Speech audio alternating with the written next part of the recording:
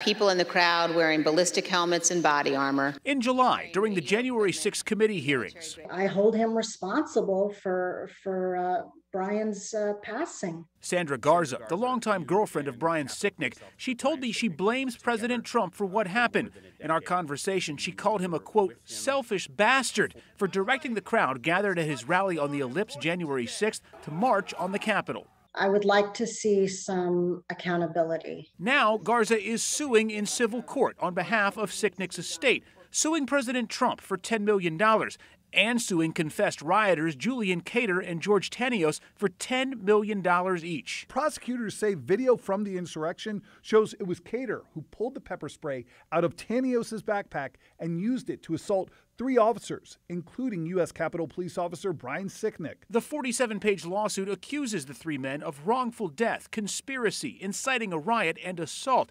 Cater right now is behind bars. Tanios is free, and Trump is trying to help get Kevin McCarthy elected House Speaker. He didn't call in any reinforcements. He didn't want the riot to stop. Oh, and then actually he orchestrated this entire thing.